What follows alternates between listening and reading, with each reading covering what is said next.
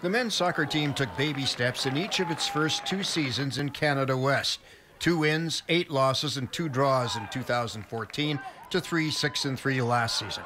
Head coach John Antulov says it's important to get in as many games as they can now before the first kick that counts. Well, because the season's starting so early this year, getting as many games as we can in early and getting the new players acclimatized to what we do and how we do it is key.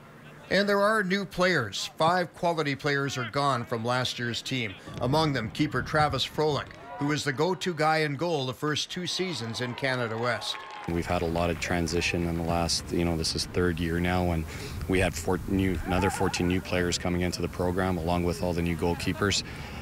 Everything's up for grabs right now, and everybody's really come in pushing. The intensity in the training camp's been the best out of the 3 years we've had so far.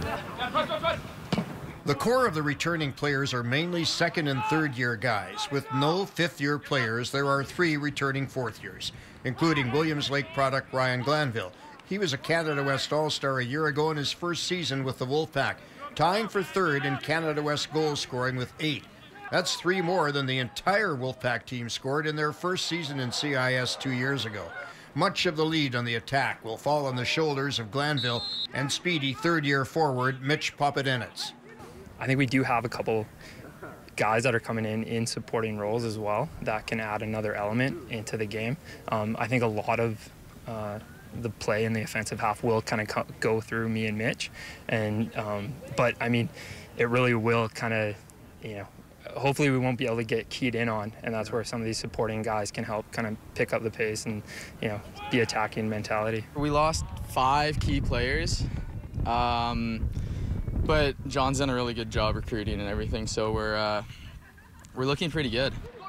Papadenitz scored twice, including this winning goal in the second half of a 2-1 win over the Quest Kermodes from Squamish.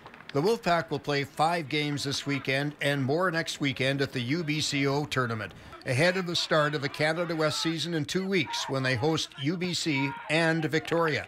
It's an earlier start by 2 weeks because of an expanded schedule to 16 games. So we get an extra 4 games out of it.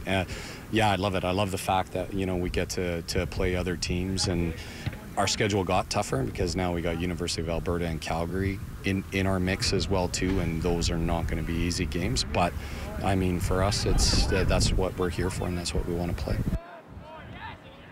The rest of the Wolfpack weekend looks like this: against UNBC tomorrow night at 6, Saturday at 1 p.m. against MacEwan, Sunday versus Douglas also at 1 p.m., and then Monday morning at 10 o'clock against the University of Northern British Columbia.